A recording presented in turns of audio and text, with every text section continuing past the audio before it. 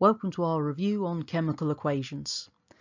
The first type of equation that you should know about is the easiest of them to use, which is the word equation. Now, word equations tell us the names of our reactants and the names of our products. So I've given you an example of a reaction between magnesium and oxygen there, making magnesium oxide. So our reactants always go on the left-hand side, which is magnesium and the oxygen, and the products on the right, which is magnesium oxide.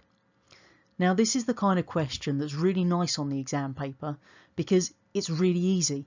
The exam board actually give you the entire answer in the question. So the kind of question they could ask you is in that second box, copper carbonate decomposes when heated to make copper oxide and carbon dioxide. Write a word equation for this reaction. So all you need to do to get the mark there is copy the name of the reactants. In this case, it's only the one, the copper carbonate. You place your arrow to obviously represent the chemical change, and then you write the name of the products on the right hand side. In this case, copper oxide and carbon dioxide. The second type of equation you might be asked to write are symbol equations. Now, these will always be balanced. So what this actually tells us, not only are the actual chemicals that we're dealing with, but it tells us how the atoms are arranged in the reactants and the products. It also tells us the relative amounts of each substance once it's been balanced.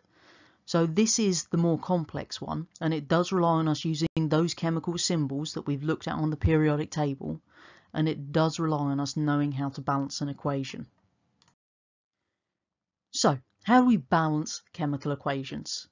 The first thing to do is you just write the symbol equation without thinking about balancing it.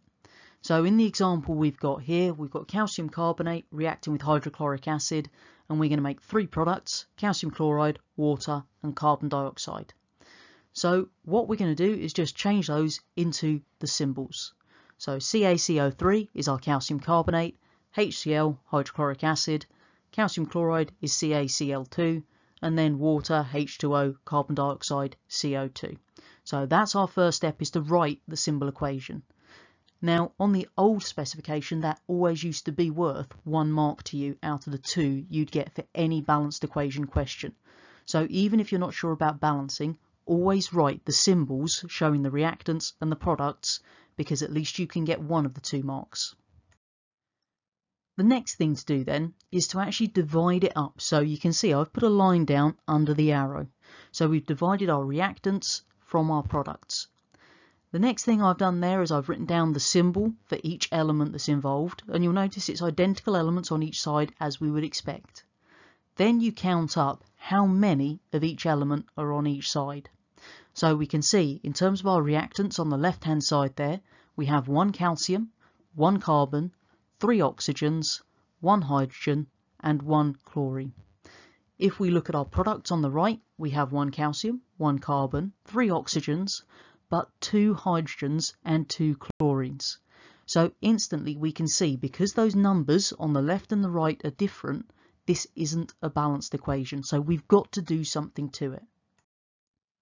The next thing we've got to do is actually work out what numbers need to go in.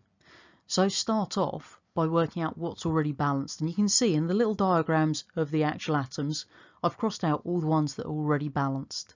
So that literally leaves us with just the hydrogen and the chlorine. So we've got 1 hydrogen and 1 chlorine on the left, and we've got 2 hydrogens and 2 chlorines on the right.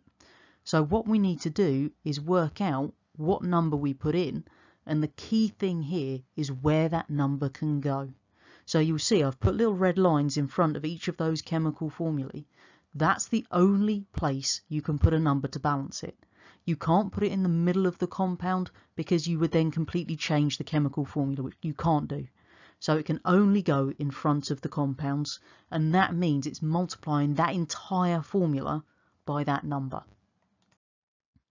So in order to actually balance this one, all we need to do is put a number 2 in front of our HCl on the left hand side. Because we had 2 hydrogens and 2 chlorines on the right, if we look at our reactants, the only one that had those 2 chemicals is the hydrochloric acid. So we only had 1 of each. In order to get the 2 that we needed, the big 2 goes in front of the formula. The last thing we need to know about in terms of our chemical equations are what are called state symbols.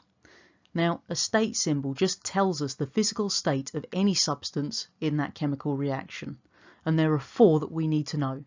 So 3 of them, very common, and we should know these ones in terms of our particle model from our earlier chemistry topic. So solid, liquid and gas. If it's a solid, you put a little s in brackets. If it's a liquid, it's an L, and if it's a gas, it's a G.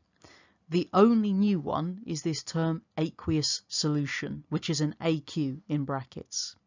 Now I've given you an example at the bottom as to what you could see here.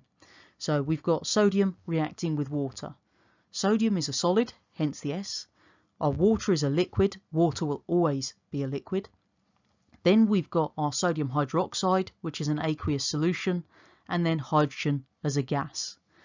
Now, what you'll actually find is that in the question on the exam paper, they will actually say include state symbols in your answer.